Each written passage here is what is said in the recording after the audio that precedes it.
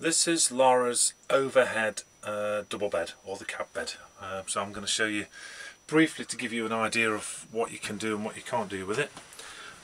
Just pause 1 second while I take my shoes off. Okay, shoes are now off. You don't have to take your shoes off, but I'm going to climb up there, so it's easy doing this. Right, okay, if you look down the side here, they're secured.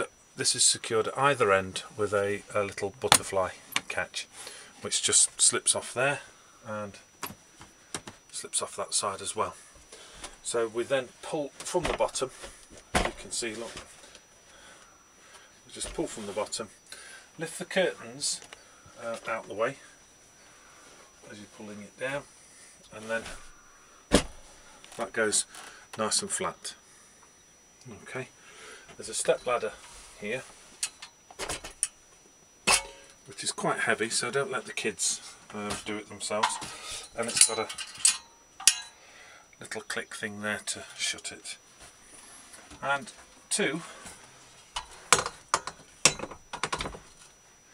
positions there so you can climb into it. I'm nearly 18 stone, so I can climb up there. On the top, if you want to come this side, Jane, and on the top there's two mattresses here, and they basically just pull forward dead easy, and that bit just tucks down the end like that.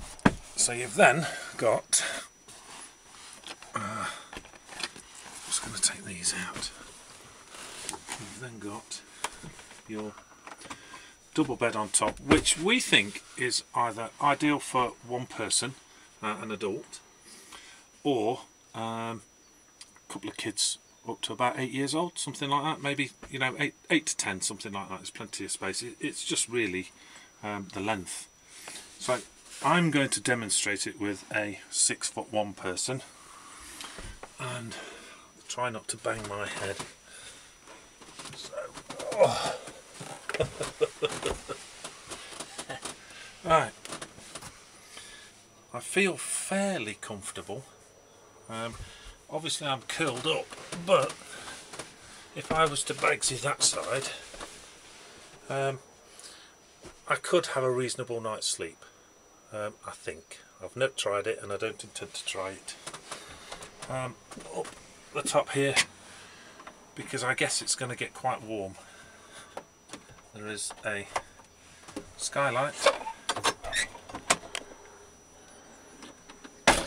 which pushes up and then can lock off,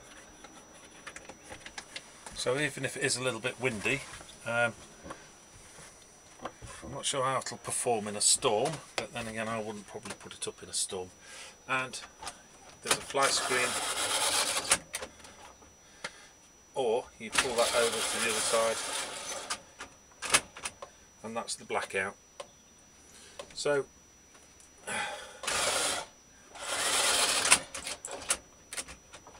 I would probably have this fly screwed up anyway, especially if you're abroad, but other than that, the more I'm up here, the more comfortable I'm feeling. It's a nice firm mattress, but for two adults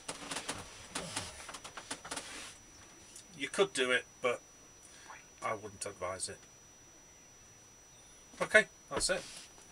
One other thing is, if you've got little kids up there, there's this little unit here that pulls up,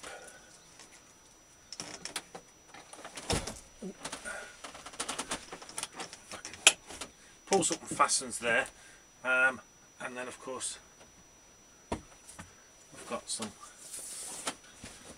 cab curtains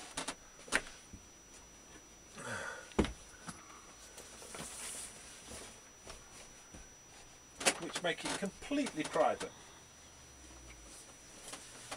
really private. Okay.